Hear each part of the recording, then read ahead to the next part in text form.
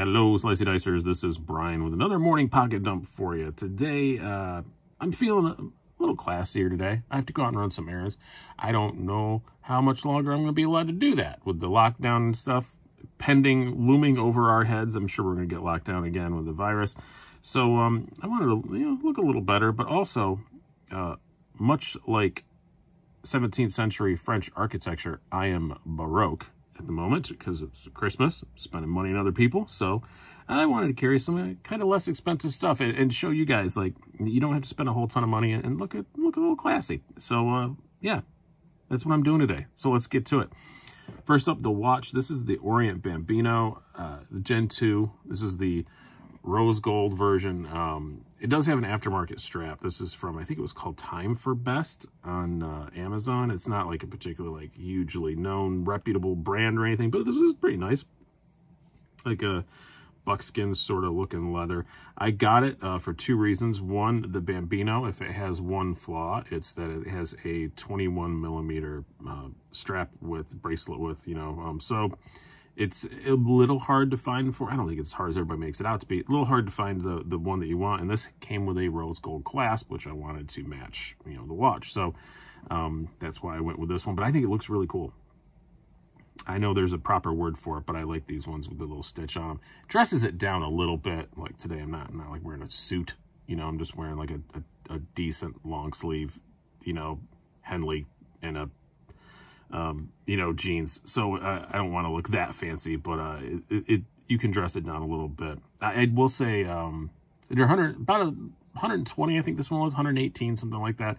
If you shop around, you can find a Bambino Gen 2 for under 100.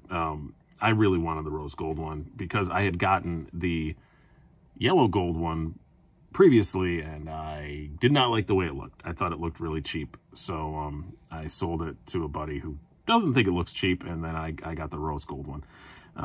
But they have so many different colors and variations of the Bambino. It is an excellent starter, like, automatic watch. This is the closest I own to a dress watch. I'm just not super into dressy looking watches usually, but the Bambino, you can dress down a little bit, like, change the strap.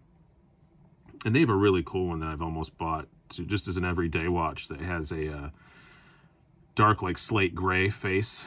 And, normal, just stainless steel, brushed stainless steel case. I've been really thinking about getting one of those because it just is it looks like an everyday tool watch. So, yeah, the Bambino, there's so many versions. They change personality depending on what you get. Orient's a great company. Let's move on. It is cold out again, so I need my lips moisturized. So back with the Burt's Bees in the pocket almost every single day. This is the Vanilla Bean. I actually maybe very slightly prefer the plain honey one that doesn't taste or smell like anything, but the Vanilla Bean is quite pleasant, and it seems to be easier to find than the plain honey stuff is. It used to be this was really hard to find. Now it's switched back to where the honey is really hard to find again. I don't like pepperminty stuff at all, and the regular Burt's Bees flavor is pepperminty, so I don't usually use that. I either get the plain honey or the Vanilla Bean. Burt's Bees, awesome stuff. Seem like a pretty cool company. I don't know a ton about them, but I don't know. They seem pretty all right. Next up, Parker Jotter pen. Less than $10. They're just kind of iconic. I think if you were remotely into pens, you should have one of these just to try one out. I bought this at like Staples. They're around everywhere. I like it. It's a really nice little pen, and a lot of people think they're very expensive, and they're not. Like I said, this is less than $10. It's just, I think as normies, you pick up a pen that's, metal, and, probably your first experience with like a metal decent pen was a Parker Jotter. It's a good shout that it was. And you think they're expensive, they're not. They're very inexpensive. Like a lot of people think these are like, 50, 60 bucks. Yeah, it's $8. I'm going to show you the pen that I almost carried today because it's funny. The only thing cheaper than an $8 nice pen is a free one.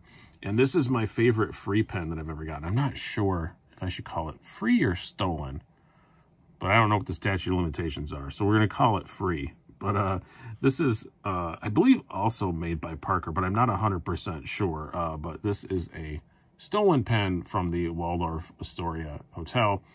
I miss going to New York every now and then, and I usually stay at the Waldorf because it's if you shop around online, it's not horribly expensive, and I would rather stay in a tiny little closet of a room at a fancy historic hotel than to stay at a mid-level room in a chain hotel. So I do stay at the Waldorf when I go to New York, and it's just cool if you get in a cab to tell the guy to meet at the Waldorf.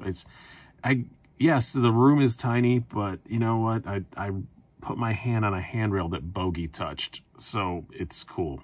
The Waldorf is one of my favorite places in the world, and yeah, of course, obviously, really nice bar and everything. But yeah, I stole this from the Waldorf probably the first time I stayed there, honestly. Actually, as far as hotel pens go, it's very nice. It's metal. It has some weight to it. I think it's a Parker. I can't remember who makes it. It's a Parker or a Cross. It's one of those two. But for a hotel pen, it's pretty great, and it says Waldorf on it. So whenever this thing is over with, I need to go back so I can get more of these. And I didn't take this from the room. I took it from the concierge desk. So it may be a little nicer than the ones in the room. I don't remember, but yeah, it's a free pen, officer. I assumed it was free.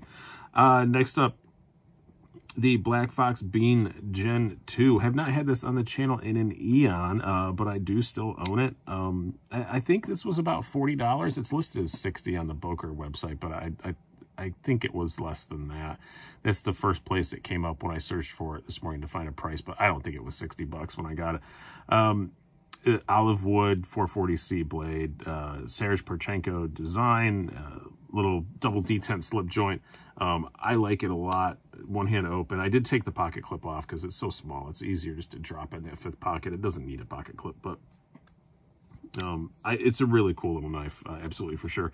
Not the best slicer in the world. Pretty thick blade stock for its size, and if I remember correctly, pretty thick behind the edge. But it's fine for little tiny cutting tasks, and it looks great. It does come in stuff other than the wood. Comes in other finishes as well, but I just think it looks cool, and do like the little Bean Gen 2. The primary knife, not a big one today at all. This is the CGRB small feldspar. Carrying this for two reasons. First of all, it's brown G10 with these cool looking brass collars, kind of matches the aesthetic today. But also, it is a contender for my budget knife of the year, so I wanted to get it back in my pocket. I'm trying to do that this month with a lot of the contenders for stuff, especially in the budget category, just to kind of reacquaint myself with them. Because honestly, I don't carry my budget knives as much as I used to, so I guess I've become a bit of a snob. I need to work on that. But so I'm trying to get back in touch with some of the budget contenders just to remind myself of why they're on the list. I already have the top 10 pretty much settled, but I don't know what order they're going to land. And so I'm trying to get stuff back in my pockets. And the Feldspar's a great knife. D2 steel, $36. I like this brown G10 one. Comes in a whole bunch of different things. Comes in micarta, all kinds of stuff. Many G10 colors. But yeah, and it comes in a full size. Like I said, this is the small. I had them both. I prefer the small. It fits my hands just fine. And as far as bigger stuff, I feel like I have, when you look at the large feldspar, I feel like I have more stuff that outmatches it.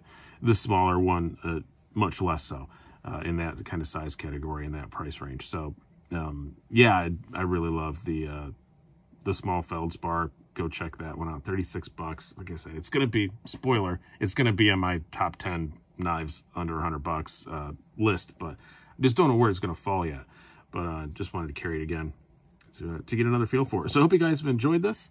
This is my classy pour carry, I guess is what I'm going to call it. So if you are also a classy pour, then I hope you have enjoyed this. Or if you're a regular pour aspiring to be classy, then maybe you will enjoy this. So Peasants Unite. I've been Brian. Have a good one.